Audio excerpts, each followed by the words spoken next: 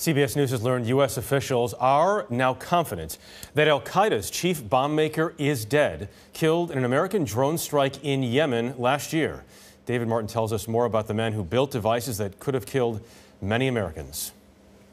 After Osama bin Laden was killed, Ibrahim al-Asiri might well have been the single most dangerous terrorist in the world. Probably the most sophisticated terrorist bomb maker on the planet, incredibly creative, incredibly innovative. Asiri designed the underwear bomb, which nearly took down a U.S. airliner over Detroit on Christmas Day 2009. No one was killed, but only because the young man wearing the bomb failed to detonate it properly.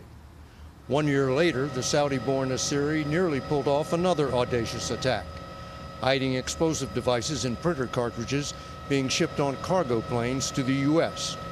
The devices got through airport security in London and were only discovered because of a last-minute tip.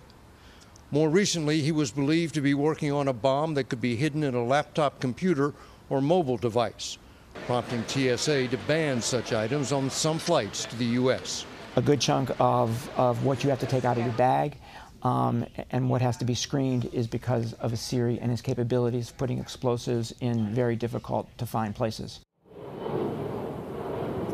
The drone strike, which the U.S. believes killed Asiri, took place last year in Yemen. But his death does not end the threat since he taught his bomb-making skills to other terrorists. Jeff? Worth noting, David Martin, thank you.